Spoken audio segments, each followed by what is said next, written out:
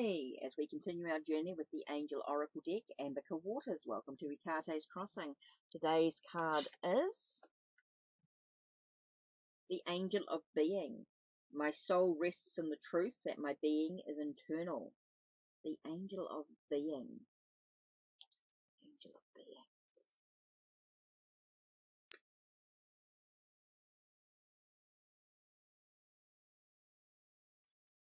Angel of the Heaven of Paradise, to act as God's eyes.